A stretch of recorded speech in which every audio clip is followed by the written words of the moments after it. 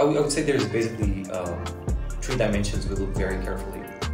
One is definitely the team, how experienced they are, not only in tech, but also in terms of domain expertise, how well they know finance, they know insurance. That's key to us.